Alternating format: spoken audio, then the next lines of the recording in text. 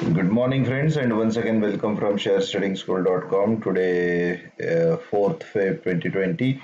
Yesterday, we spoke about anticipated recovery in Nifty and reasons for those we have already discussed in previous charts, so I'm not going to spend on that time.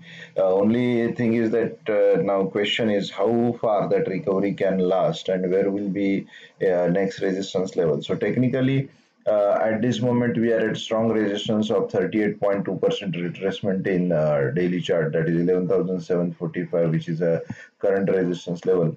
And if in case it crosses that level, then the next resistance level before means Fibonacci next retracement resistance, if you want to see, that is 12,000, almost 12,000. It will be a major resistance as far as it is 23.6% of a retracement level. But before that, we can see that there is a major accumulation happened in this area. This is where actually Nifty had spent a lot of time, and that is 11,850 level. So probably this recovery, if it crosses 11,745 level, then 11,800 psychological barrier obviously will work at. But technical level in daily chart, we can say is 11,850 will be another big resistance level. So around 11,850 we can see a major resistance, and somewhere there itself we can see there is a 100 EMA, which is around 11,895 to 900 level. So if in case price recover, obviously this 100 EMA will displace to 11,900 plus level. So what we can see is 11,800 first resistance, 11,800 for psychological resistance, and 11,858 will be next major resistance, and then we can see that 11,900 100 EMA resistance. These three resistance Nifty will have to face. This is a recovery. Remember, this will be actually after creating a big fall. Market is just going to recover and retest resistance and confirm its resistance level, and then it may go further down.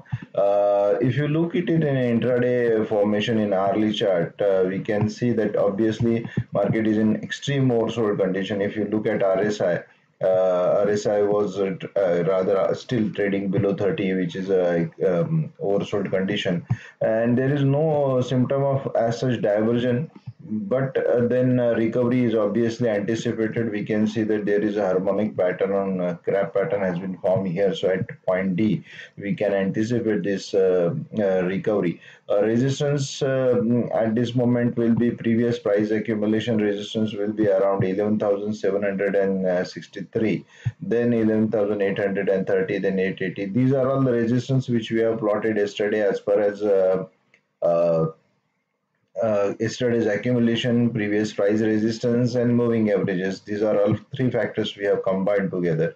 So, what we can see is at this moment, recovery is going to face a major resistance around 11,800 and 850, and that's what we can see here in EMAs also. So, the levels which we have discussed about, those level we should consider as far as resistance is concerned. While doing so, what you will have to do is you will have to keep a stop loss. If you're buying, then your stop loss will be around 11,600.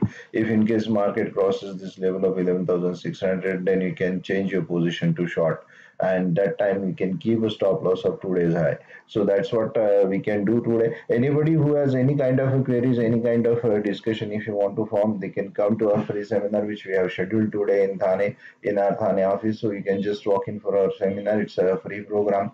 Evening 6 o'clock it will start, and it will last till almost 10 o'clock in the evening. So thank you very much, friends, for watching this video. Wishing you best of luck. Good day.